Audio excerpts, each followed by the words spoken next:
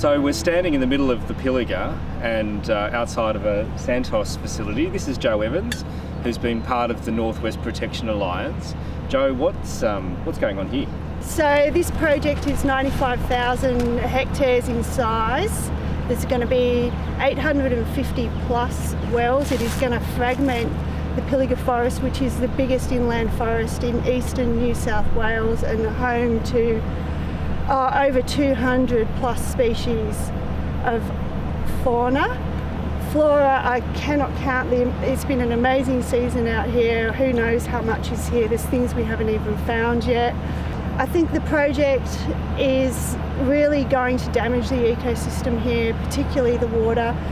The waste salt, we're looking at about 830,000 tonnes of salts waste.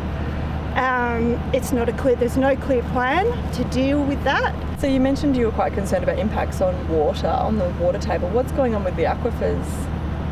Okay, so what happens is when they drill for gas, they have to dewater that aquifer to enable the gas to flow.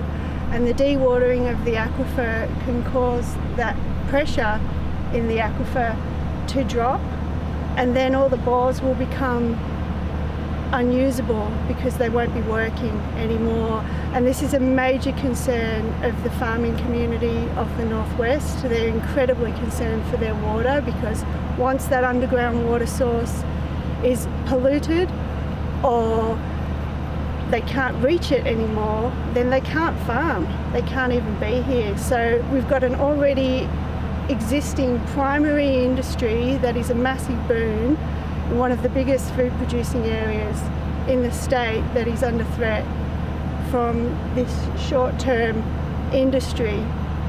Joe, how did you get involved in this campaign? What sparked it for you?